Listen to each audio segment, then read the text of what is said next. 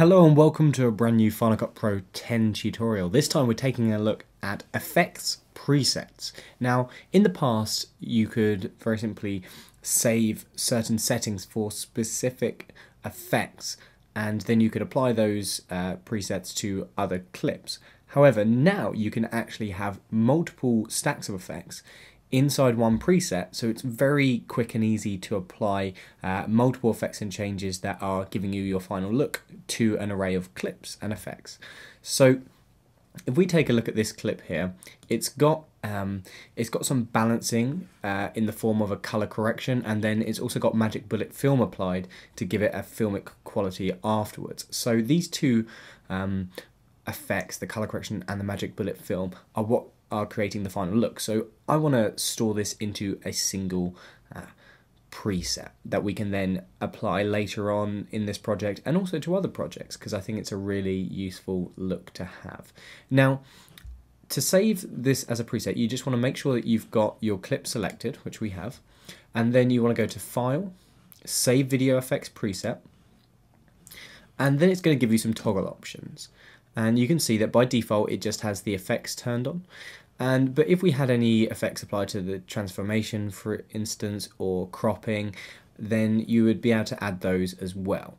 Now, one instance where this could be really useful in terms of the conforming, so such as the crop and the transform tools, is that let's say you've got a very specific version of the Ken Burns effect. Adding the Ken Burns effect takes a few clicks. So imagine if you had the Ken Burns set to a linear movement by default, and that was just an effect that was available to you. I know that's really useful, and that's something that I have set up as a preset for myself.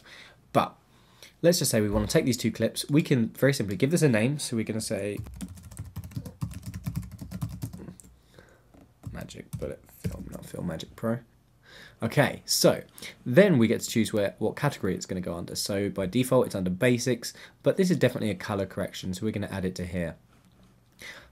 And then what we can do, we got two more options to maintain timing or stretch to fit. So this is if your clip has any kind of transformation applied to it or any kind of animation. Do you want to maintain the timings or stretch the animations to fit the clip?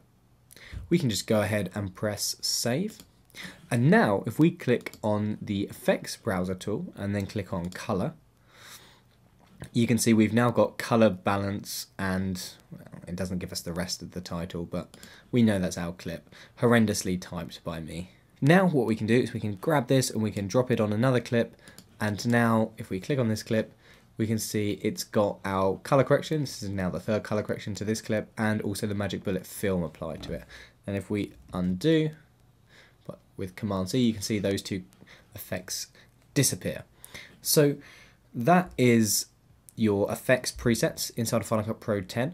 It's super handy now, and if you ever can't find it, all you need to do is click in Help, and then you can start typing in Save Preset, and you can see it gives us a shortcut to save the video effects presets. And it works exactly the same with audio. So let's say we have some effects on here. We do actually have a volume effect. We can press File, Save Audio Effects Preset, and it's going to give us an option to save the volume keyframing that we have applied to this clip as an audio preset, and then that will live down here in the audio.